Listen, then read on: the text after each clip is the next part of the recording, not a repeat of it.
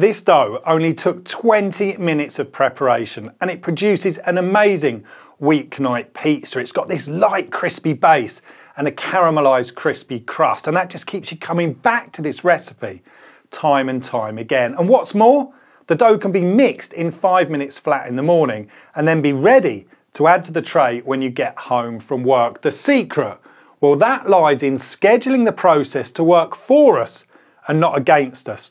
I'll show you how. Right, so into my bowl goes 249 grams of room temperature water, and I'll follow that up with 10 grams of white granulated sugar and then 6 grams of coarse sea salt. Now I just give the mixture a really good stir because I want to dissolve the salt and sugar.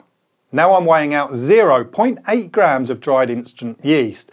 Now, microscales make this super easy, and to be honest, I think they're a necessity for any home baker who's kind of serious about recipes. Now, I'll link to these below, but just remember there are absolutely loads of them out there on the market. Now, that tiny quantity of yeast, that's going to allow this dough to ferment really slowly, and that means we can knock the dough up before we go to work, and then by the time we get home, it's ready to pop into the pan. I'm going to sprinkle that yeast over the top of the water, and then I'm going to add in 16 grams of good quality extra virgin olive oil. Next, I add 32 grams of whole wheat flour, and that's followed by 287 grams of strong white bread flour. Now it's simply a case of just bringing this dough together with a spoon. But as this is a well-hydrated dough, it actually comes together quickly and easily. Once it's all combined, we can leave this dough to rest in the bowl for 5 minutes on the work surface covered with a lid.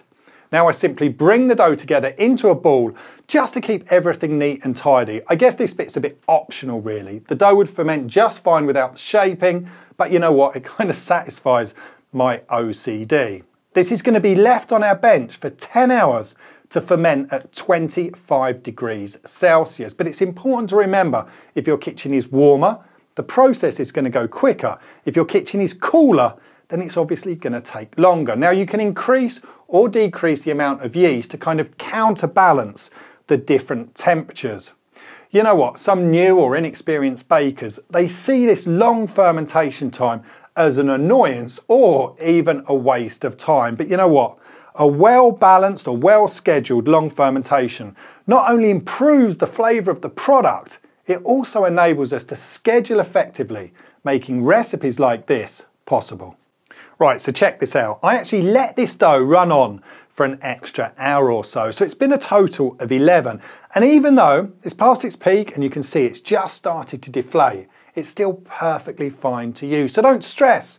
You've definitely got a little bit of wiggle room concerning your fermentation times. Now, as this recipe is designed to be quick and simple, I just turn the dough straight out onto my tray, which has been liberally drizzled with my olive oil. Now, I just gently press that dough out so that it takes the shape of the tray. Now, just remember this, at some point, your dough is probably going to tighten up and it's going to resist.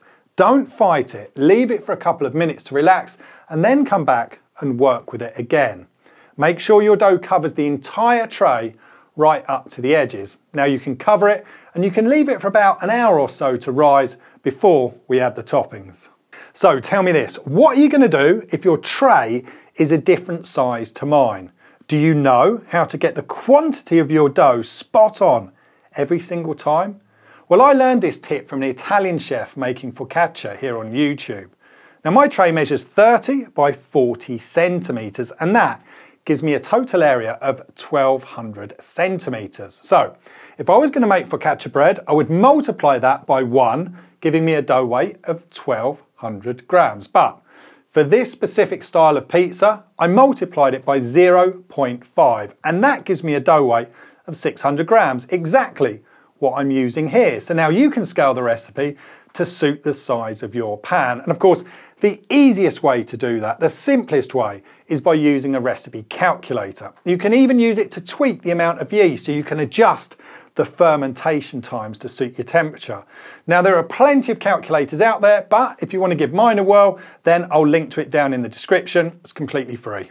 Right, so after about an hour of resting, the dough is nicely increased in volume, it's nicely puffed up. And I just give it this gentle press with my fingers to even that dough out across the tray. And now it's time to get it topped with our tomato sauce. Now, whenever I'm making a speedy kind of weeknight pizza, I choose a really good quality grated tomato. And then I season it with 1% of salt to the weight of tomatoes. I give it a really good grind of black pepper and then a generous sprinkle of dried oregano, and that is it. I make sure I push that tomato sauce right to the edges, and I'm not shy with the amount that I use. This is not supposed to be a polite pizza. I want it to be a little bit messy. I want it a little bit sloppy. That's what makes you kind of feel naughty, a guilty pleasure. Now, the secret to getting those lacy edges is to bank the cheese up around the sides of the pan so that when it melts and bakes, the cheese becomes all caramelized and golden and crispy. I just add some prosciutto that I had left over in my fridge, but this is your opportunity really to get creative. And then to finish, I just sprinkle with some more coarse sea salt, some cracked black pepper, and of course some dried oregano. And it wouldn't be a pizza without a generous drizzle of olive oil.